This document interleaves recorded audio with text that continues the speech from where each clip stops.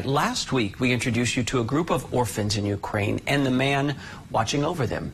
They're in a city that has been taken over by Russian forces, and they're just trying to make it through. Jason Bellini did reconnect with them and tells us how they've been surviving.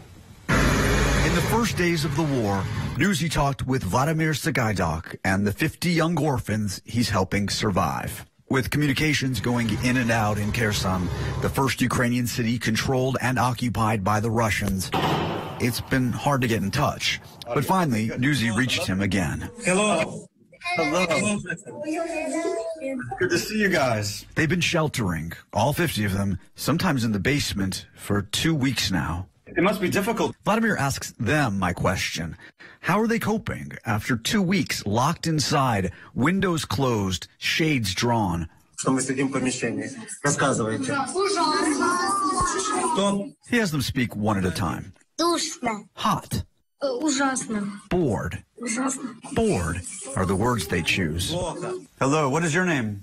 A 16-year-old named Dennis, one of the older boys here, speaks for the group. What's happening there in your city? What can you tell me?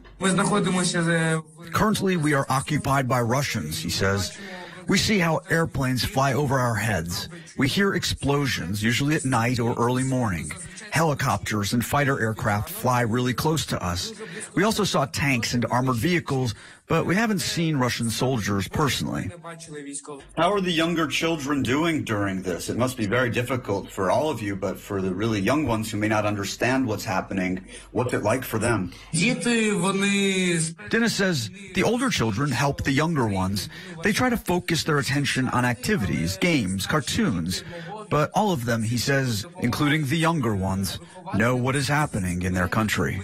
Is there anything that you'd like to say to Americans and other people around the world who are watching this right now? Anything you'd like to say, Dennis? First of all, he says, I would like to thank the U.S. for supporting Ukraine. The states already gave weapons, financial support, humanitarian aid. Right now, we really need humanitarian aid, and I asked for all who could help us. We need a green corridor. We're blocked. We're surrounded. We can't get food or medicine. We hope that the U.S. could find diplomatic ways to provide a humanitarian corridor to Kherson. All the roads in and out of Kherson are now blocked. With nothing coming in or out, the people of the city and these orphans are running out of food. There are reports that there's only 1 week of food left in your city. Do you guys have enough food? We have food for 10 to 14 days, Vladimir says. Kherson is surrounded, and there's no way to bring into the city food or medicine. But without a way out, he does not know how they'll survive. Vladimir says that charities from several countries have offered to send buses to get the orphans out.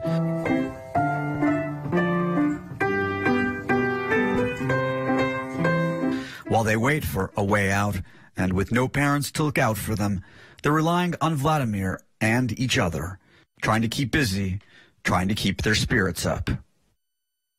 Jason Bellini joins us from the ground tonight in Ukraine. Jason, why are there so many orphans in Ukraine and their chances of being adopted? I'm sure each and every one of them just wants, a family. They want love. What are the chances of that happening? Great question, Chance. Well, Vladimir, in the piece, he's the head of the orphanage. He said that several families have reached out and they've wanted to adopt since the situation started. There's been all this international interest, but he says, one, he can't get them out right now because it's just too unsafe. They need that green corridor that he talked about. And two, he says that the laws of Ukraine, there's just a lot of red tape that make it very difficult for foreigners to adopt children. Now, as far as why there are so many orphans, I asked him that, and what he said was that really, it's economic reasons that since the collapse of the Soviet Union, there's been a real upending of many people's lives. And he says there's also a lack of government support for families who are lower class families. And so that's why so many young people fall through the cracks. And now so many young people are really at the center of what's going on right now, trapped. And each of them deserves a family, whether it is in Ukraine or internationally, and you want the best for each and every one of them. Jason Bellini, I'm glad you're telling their story. Thank you.